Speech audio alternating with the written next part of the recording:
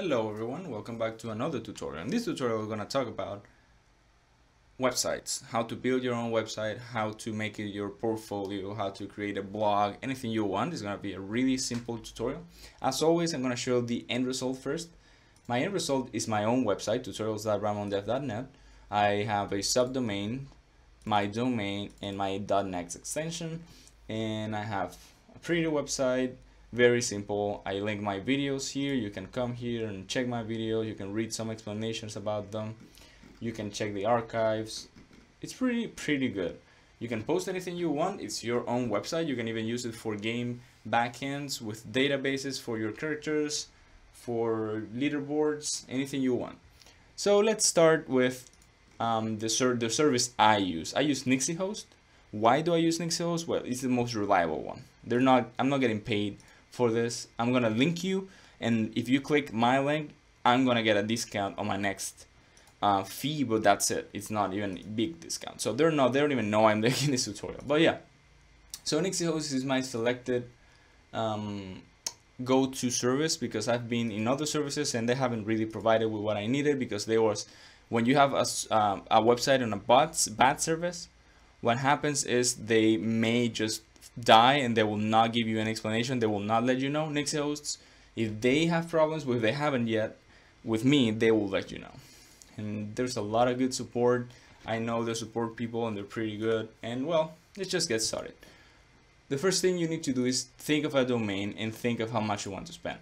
$6 per month gives you one domain, and you have unlimited space for your website, which is fine. I use professional instead of basic because it lets me have as many websites as I want inside one domain, and they also give you one free domain, so that's $10 for free. I mean, comparison is just a little discount, and they give you an SSL certificate too for your website. So also you need to first think of your domain. I want my $9 one, for example, and I want to think of a domain. So I have this example that I thought of, which is whatever you want hello.com. When you hit search, the service will search if there's anyone who has this, and there's no one. So I have $10. I can already reserve it for a bunch of years if I want. They give me another options, whatever you want welcome, whatever you want hello, whatever you want, like different ways, different examples, different domains. Then you hit go, click to continue, and now you can select your hosting. You can select your name server. You can select, let's go to hosting so we can check it out. So I want shared hosting because I don't have much money, and I'm gonna go with professional. Since, as you can see, you can just have it anywhere you want, and now they give you the choice of, you want that domain that you were talking about, you want a new one, you already have a domain, you want to bring it over for free, or I will use my existing domain if you have another website, and you will update your native servers. I have no idea what that means. I went with transfer your domain. So after you do this and you pay, you wait for a couple of days, 1-2 days, and they set everything up for you. You can go to your cPanel. What's a cPanel? Well, your cPanel is your control panel for your website.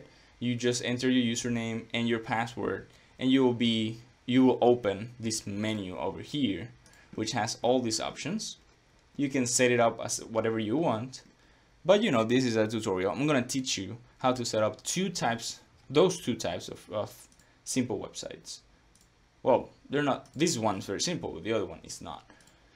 So the way you do this first one is you go to your site publisher, you click here, and you will be presented with this page.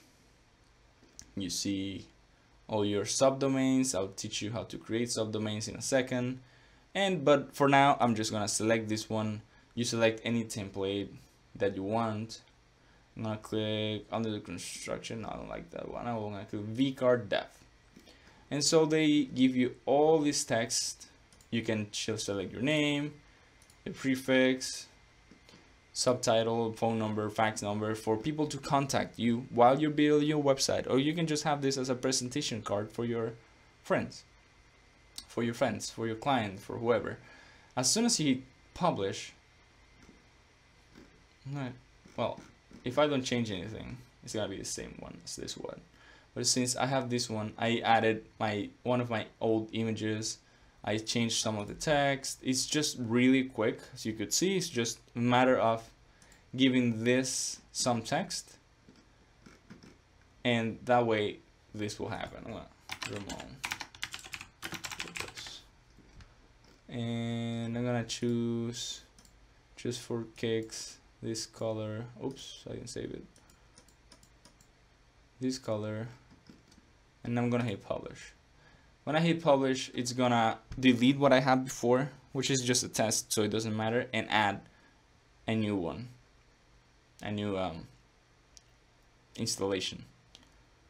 So while it's doing that, I'm gonna go over to, oh, well, it already did it. So I'm gonna refresh my website.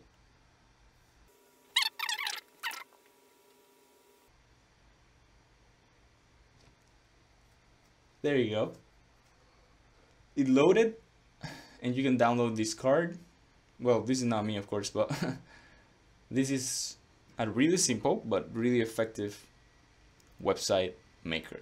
Just a site publisher for you to have a simple presentation card for your clients. You can have a list of your games here.